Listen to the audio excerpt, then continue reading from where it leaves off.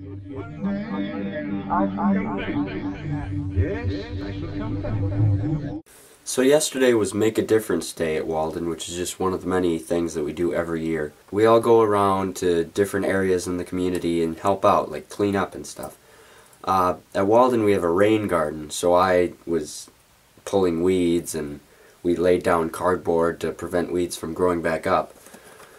And I was just beat by the time I got home. I mean, I took like a 2-hour nap, and I never take naps when I get home. I always wait until I actually go to sleep.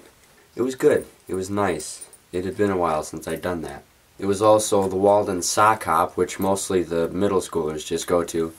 And usually you have to be in student government to help out, but Tristan and I just kind of walked in and said, hey, we're going to help. And they just let us deal blackjack for like 3 hours. So it was fun. We got to help out, and I didn't have to go to any of my final classes. So win-win-win, I guess. I tried to play blackjack with my dad when I got home, but he felt that we weren't doing it right, so he spent about an hour looking up rules, and by the time he was done, it was time for me to go to bed. So